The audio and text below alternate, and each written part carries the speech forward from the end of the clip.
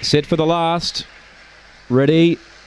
And away, Aha McBain speared out, found the lead early from Senny Maggie. Going to third, Matt's Boy. Out wider on the track was Vale. Making ground, Springvale Pat, Cara Rotto and Calden Capone. Leader is Aha McBain, left the inside. A run for Senny Maggie, a length away. Joining him, Matt's Boy. They turn Aha McBain a length clear. Senny Maggie back to the inside, but the late money was right again. Aha McBain first, Senny Maggie second. Matt's Boy got third from Cara Rotto. 3 lengths away to Vale. Springvale Pat didn't feature. Last in, Calden Capone. Time is 22.29 on the last. Aha McBain got out to $6.50, crunched into $4.80, now $4.90 on the tote.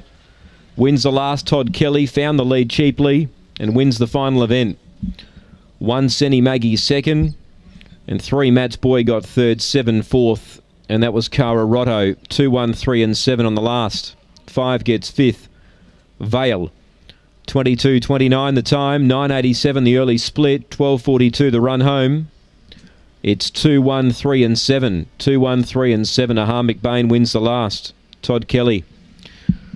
She has been drawing poorly of late. She finally drew a decent box at start number 106, wins her 21st run, or 21st win. 1 Senny Maggie second. She had the opportunity to rail underneath of Aha McBain, but she couldn't do so. And 3 Matt's Boy got third, 7 fourth, and that was Cara Rotto.